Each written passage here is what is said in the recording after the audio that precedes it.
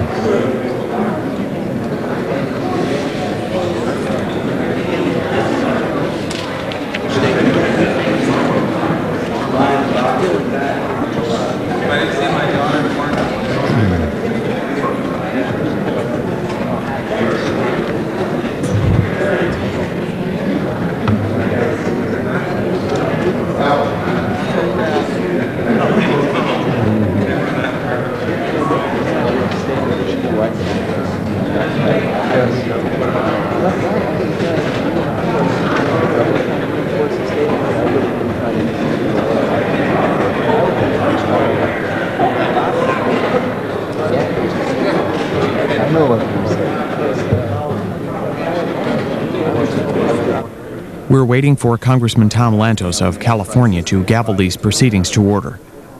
The House Government Operations Subcommittee on Employment and Housing is continuing its investigation into alleged fraud and mismanagement in administering federal housing contracts at the Department of Housing and Urban Development during the previous administration.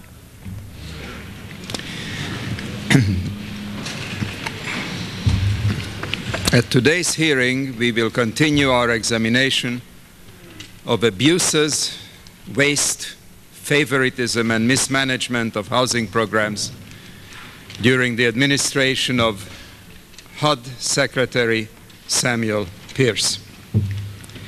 On May 25, more than 5 months ago, Secretary Pierce appeared voluntarily before the subcommittee and testified at length about his stewardship at HUD.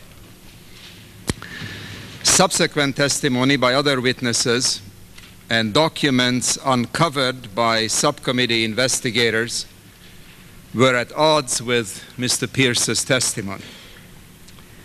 Accordingly, by letter of July 8, I invited Mr. Pierce to testify further. At his request, Mr. Pierce's return appearance was scheduled for August 3, the last day before the congressional district work period. In late July, Mr. Pierce informed the subcommittee that he was having difficulty obtaining counsel and asked for a postponement. I agreed to postpone his appearance for an additional 6 weeks, and the hearing was rescheduled for September 15. In early September, Secretary Pierce and his attorneys requested a further delay. I declined to grant that request, but as a special accommodation to Secretary Pierce, I agreed to limit his testimony to only 3 subjects and to permit him to delay answering any specific question if he felt he needed to review certain relevant documents. Nevertheless, despite a firm agreement and a clear understanding of his responsibility, Secretary Pierce failed to appear at the September 15 hearing. As a result, on September 20th, the subcommittee voted unanimously to subpoena Secretary Pierce.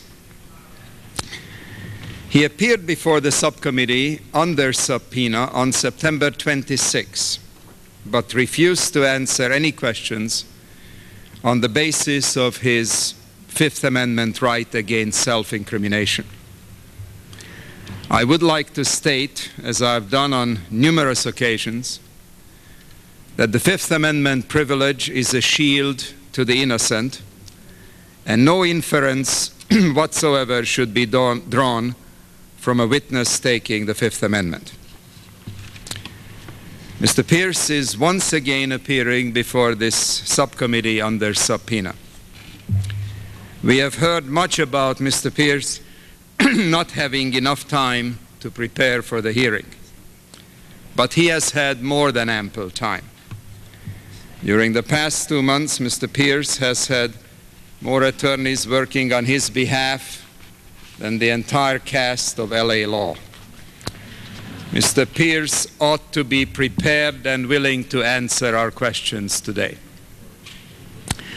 Now, there are a few other matters that I would like to comment on. At the September 26 hearing, I reserved judgment on certain legal issues, namely the reasons given by Secretary Pierce for asserting his Fifth Amendment privilege, and whether he had waived his right to assert that privilege by testifying at our May 25 hearing. Now, it is obvious to all of us that no witness may invoke the Fifth Amendment on grounds of a real or fictitious claim of inadequate time to prepare testimony. Likewise, no witness may invoke the Fifth Amendment on real or fictitious grounds that the witness disagrees with the purposes of the panel conducting the investigation. However, since Mr. Pierce stated that he feared self-incrimination, and under the circumstances the possibility of self-incrimination is real, I find that he had a legally sustainable basis for invoking the Fifth Amendment privilege. The next issue I wish to address is whether Mr. Pierce waived his Fifth Amendment rights when he initially testified before this subcommittee on May 25. The answer to this question is more troublesome. While legal experts may differ on this issue, I find that by testifying voluntarily before the subcommittee on May 25, Secretary Pierce waived his Fifth Amendment right to refuse to answer questions that relate to the same subject matter as his earlier testimony. While I have no doubt that the subcommittee would prevail on this issue in a court of law, I choose not to pursue this matter. Accordingly, the subcommittee will not challenge on waiver grounds Mr. Pierce's assertion of his Fifth Amendment privilege. As I've said often, we are not trying to trap anyone. The fact that Mr. Pierce voluntarily testified before the subcommittee in May without the benefit of counsel should not now be used as a weapon to deprive him of important Fifth Amendment rights. The Bill of Rights is one of our most precious national possessions. I value the Bill of Rights far too much to attempt through legal maneuvers to deny Mr. Pierce the invaluable protection guaranteed to him by the Fifth Amendment. I'm also mindful of the fact that if we were to challenge Secretary Pierce's invocation of the Fifth Amendment on waiver grounds, such a course of action would only serve to divert the attention of this subcommittee and the American people from the real issue, abuses at HUD during Mr. Pierce's tenure. Now, there is a footnote I would like to add to my opening statement. Late yesterday afternoon, a letter was delivered to my office requesting, a letter by Mr. Pierce's attorneys, requesting that today's hearing be cancelled and the hearing scheduled for November 3, at which Mr. Pierce again is scheduled to appear under subpoena, be also cancelled. And an indication in the letter that he would be prepared to testify in the near future. I authorized subcommittee staff to contact Mr. Pierce's attorneys and indicate that I am prepared to cancel today's hearing, to vacate the subpoena and cancel the hearing on November 3 if Mr. Pierce agrees to appear on a voluntary basis at any date of his own choosing prior to the Thanksgiving recess and prepared to answer questions of this subcommittee. The offer was not accepted, but it is my intention when Mr. Pierce comes before us to again give him this opportunity. He will have a clear option of testifying today under subpoena, testifying at a later date within the next 2.5 weeks on a voluntary basis, and this will be his choice. I should also state that subcommittee was advised late yesterday afternoon that Mr. Pierce, through his attorneys, requested the government to pay for his legal representation by private counsel at these congressional hearings. This is not a criminal trial. It is a congressional oversight hearing to examine abuses and mismanagement that occurred at HUD during Mr. Pierce's administration. These scandals at HUD during the Pierce years have already cost the American people billions of dollars. I am pleased that under its new secretary, Mr. Kemp, HUD rejected the request that Mr. Pierce's legal bills at a congressional hearing be paid for by the American taxpayer. Before calling the witness, I would like to ask my colleagues to make any comment if they wish. Congressman Kyle. Thank you, Mr. Chairman.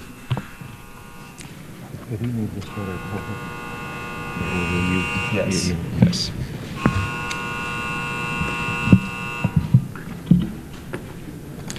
Mr. Chairman, I would just like to state to you and to all of those people who are here that I believe your letter is a very reasonable and very responsible statement of this committee's position, and I concur in it and commend you for the approach that you have taken in the letter.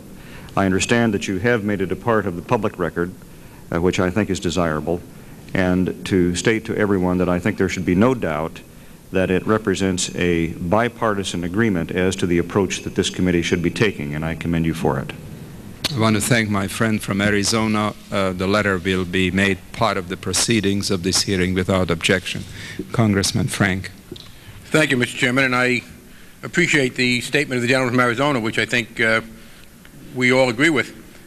I just wanted to say a few words about the Fifth Amendment and the proper role of the Congressional Committee. I think your statement went a long way to making it clear, but I think we have to reaffirm a couple of points. First of all, we have all, I think, shown an absolute scrupulous regard for any individual's right to invoke the self-incrimination clause of the Fifth Amendment as a reason not to testify. And nothing this committee has done has in any way impinged on that. In fact, I think we have affirmed it. It's a central principle of American constitutional law, and we've been very respectful of it.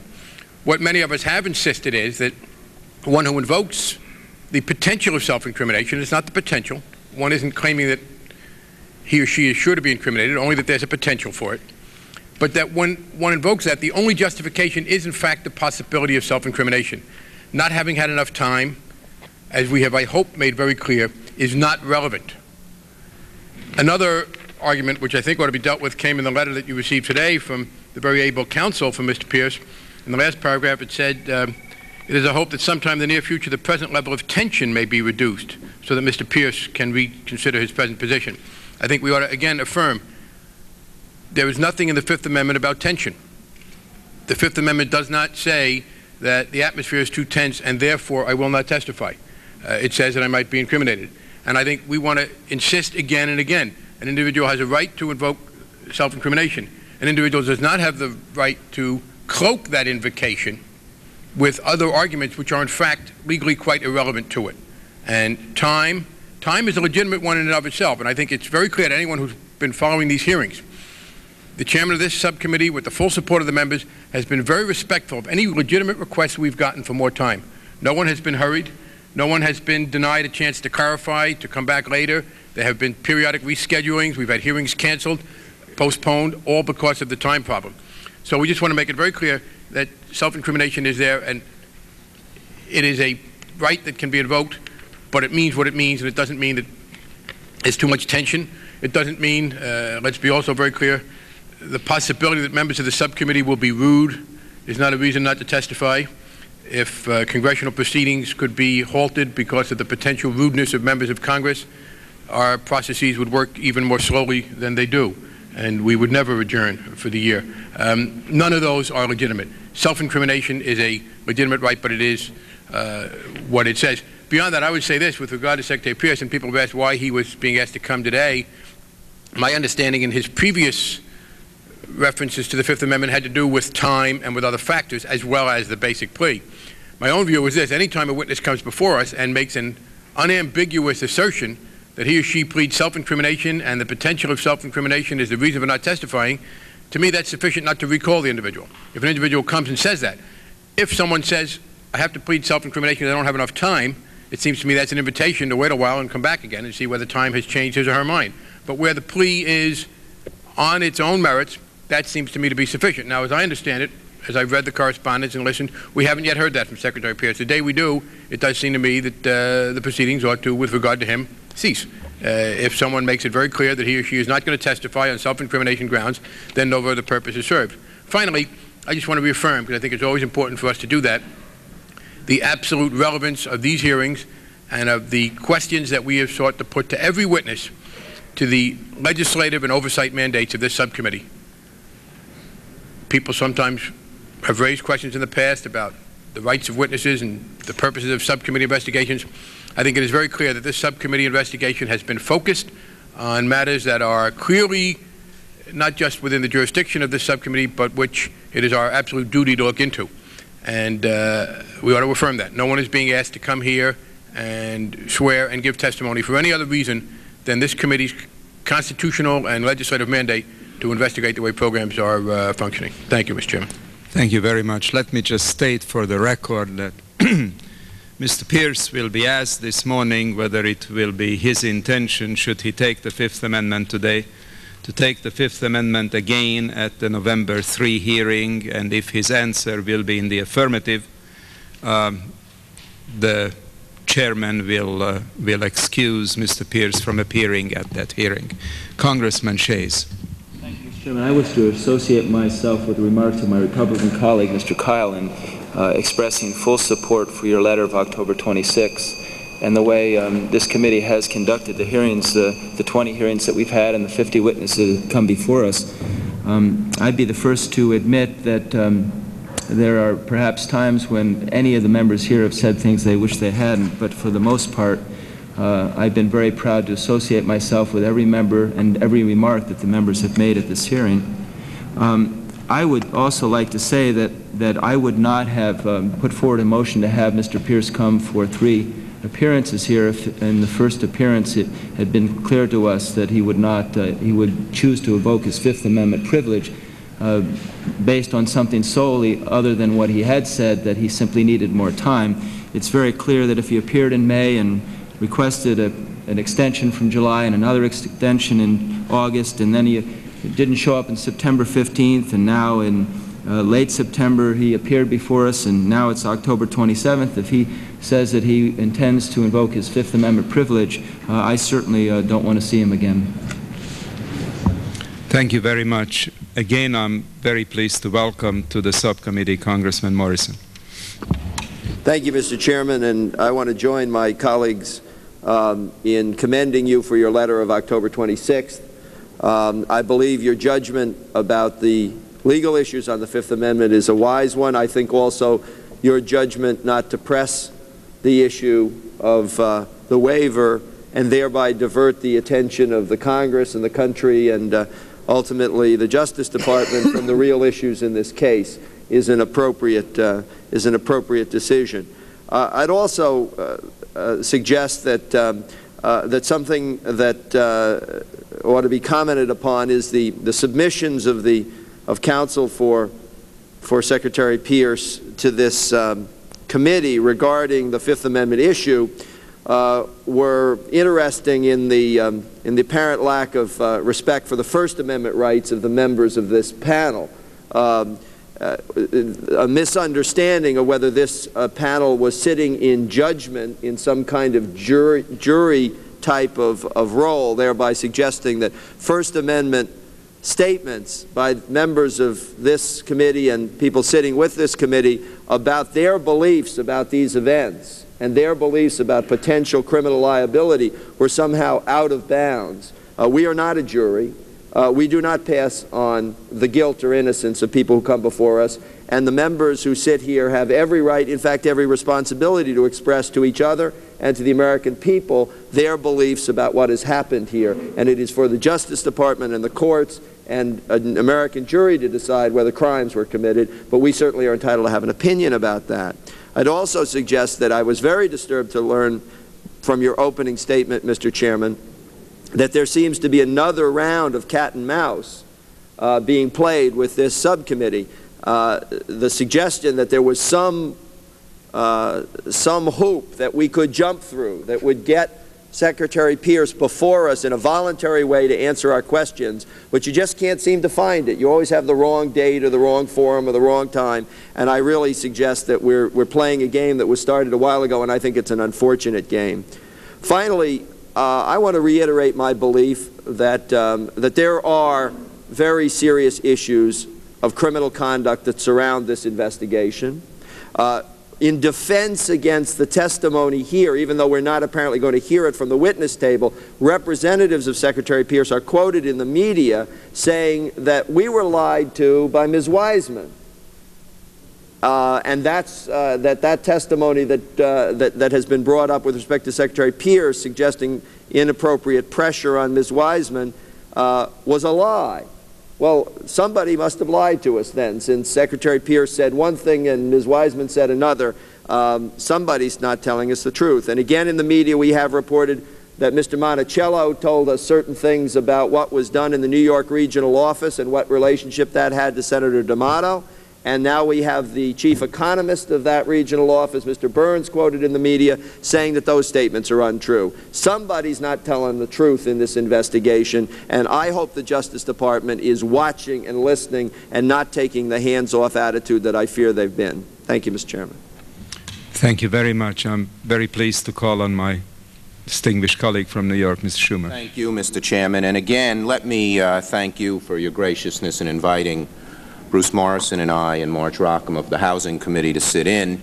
Let me also say, Mr. Chairman, I think this is an appropriate time to just commend you on the outstanding job you have done. These hearings are clearly at a crossroads right now, and you have led them in an exemplary way. I think that you have been straightforward, honest. You've given every witness every opportunity. You've been gracious. And yet you haven't let all the diversions that many have placed in your way to get in the way of the ultimate purpose of these hearings, which is to find out what the heck went on in that HUD for 8 years. We now leave this hearing to fulfill our commitment to bring our viewers live, gavel-to-gavel coverage of the U.S. House of Representatives. Check for periodic schedule updates to find out when these proceedings will air in their entirety. For viewers who want to know more about C-SPAN, we publish a weekly newspaper called the C-SPAN Update. It's a useful companion to your C